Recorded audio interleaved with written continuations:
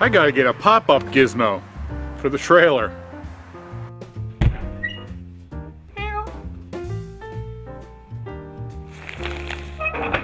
Tiny House Prepper.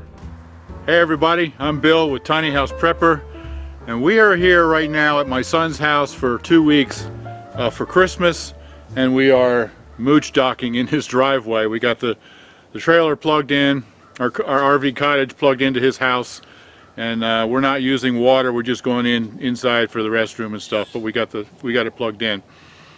This is our first cold weather camping trip, and to be quite honest, I was really concerned and really kind of not knowing what's going to happen, because as you can see, this is a hybrid trailer, which means it's a hard shell. It's got the slide out on it, but the bed is a fold out canvas bed like a pop-up tent trailer.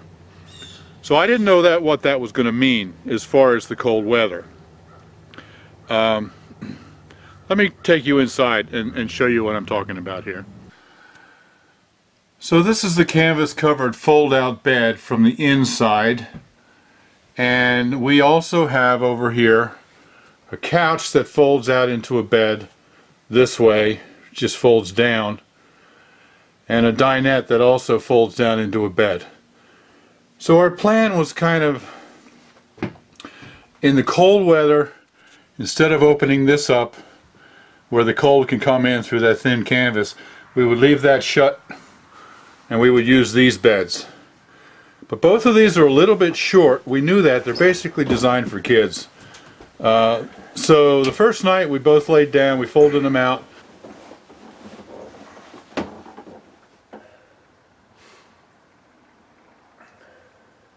She was here, I was over there, and we laid down, and after about 15 or 20 minutes we realized those just simply weren't going to work for us. They're too short, they weren't comfortable. They'd be fine for kids, but they just didn't work for us. So we went ahead and folded out the bed, and I was very concerned, like I said, about what was going to happen with the cold weather.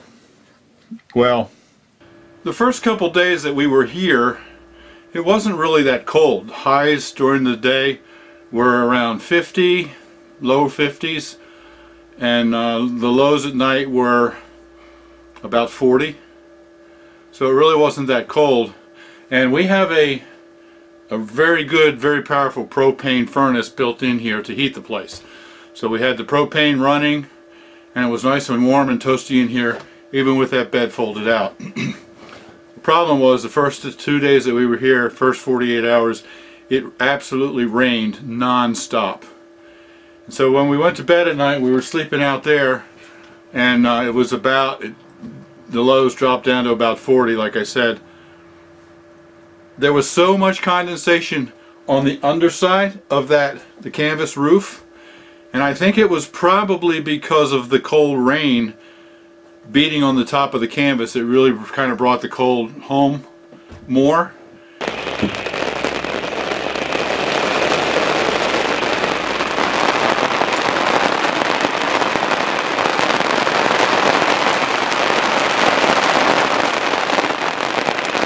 And there was so much condensation there up underneath that it was dripping on us all night. And we got up in the morning and everything was soaked, and we had to bring them in and lay them all out here and get them all dried out. And I thought, man, what are we going to do? This just simply isn't going to work. And then the next day it stopped raining and it got much colder, and basically most of the condensation quit. The worst condensation was when it was raining, that cold rain. Last night it went down to about 25, and we were actually comfortable out there with the heater going all night. Here in the main part of the cabin it was probably 75 degrees because I turned it up a little. And out there, with just the canvas, it was probably about 50 maybe. Which, you know, we had 3 blankets on, and that was fine. We slept very comfortably all night. And I woke up in the morning and there was still condensation on there, but you couldn't see it at all. When it was raining you could see the drops of condensation all over the roof. You couldn't see it, but if you ran your hand across you could feel that it was wet. So there was definitely some condensation there. But it wasn't nearly as bad, and that really made me feel much better.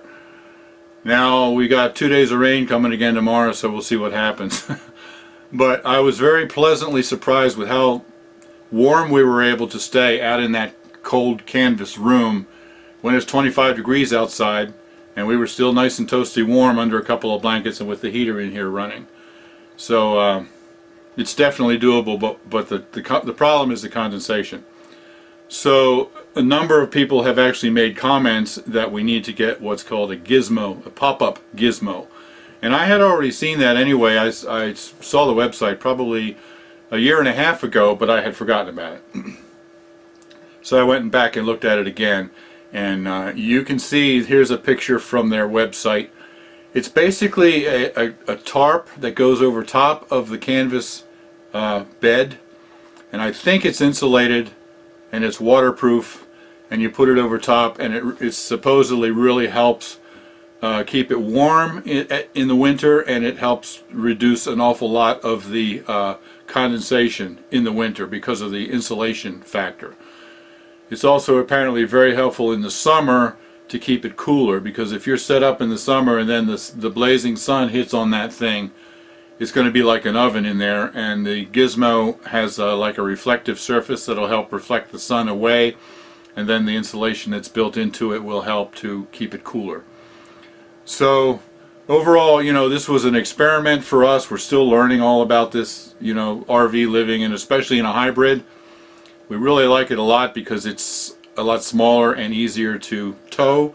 But then when you get here, it opens up into twice the size because of the slide, big 4-foot slide, and one of those beds. We actually have one at each end. So we really like it a lot, but I was concerned about sleeping in the cold.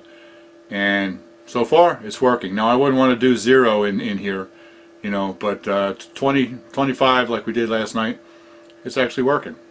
So we're very happy with that. So I'm going to invest in a gizmo. Sorry I don't have it for you to show you or review it. I'm just going by the website. But I'm going to invest in a gizmo and see what happens. I think it's really going to work. So now let me give you a little bit of an update. I did the first part of this video like 2 days after we arrived here at my son's house.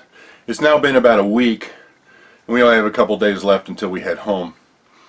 But I mentioned in the earlier part of the video that we were heading into 2 more days of rain. And that happened, and it rained 2 more days, and what really surprised me was that we hardly had any condensation all during that rainstorm. I don't know what the difference was, because the first rainstorm, it was just dripping from the ceiling. In the second rainstorm, there was hardly any condensation at all.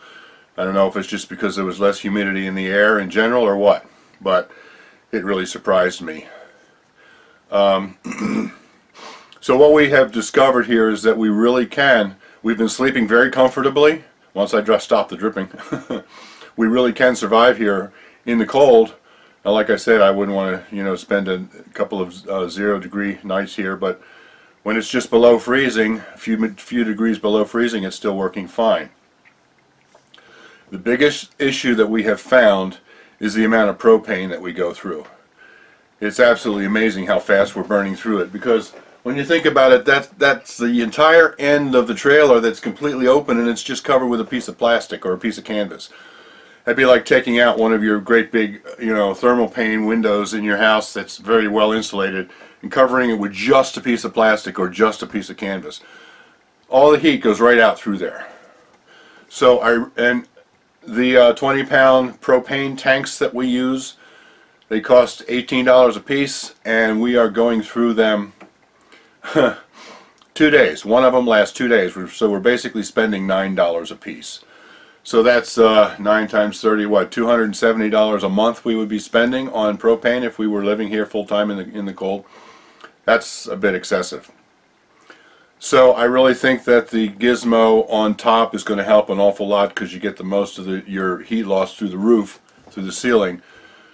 So I think that'll help an awful lot. But pop-up gizmo also has what I forget what they call it now, but it's an insulated wall that goes around on the inside. You can see it here. It's supposed to greatly reduce the amount of heat loss and make it much warmer in there. So I think that we are probably going to get not only the one for the roof, but also the one for the walls.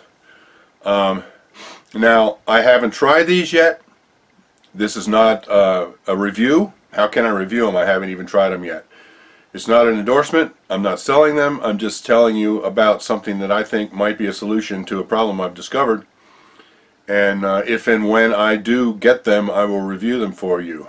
But I don't know exactly when that'll be. But at any rate, when I do, I'll review it for you. I'm also curious if any of you have used the gizmos and what kind of results you have gotten. I would be very interested in hearing whether they really work or not. So that's the plan. Going to get the gizmos. I think it's going to help a lot in the winter, and I think it'll also help in the summer to keep it cooler in there. So yeah, if you've enjoyed this, watch me experiment with things and learn things, then please like the video and subscribe. And like I said, if you've had any experience with the gizmo, please let me know. Alright, you be blessed.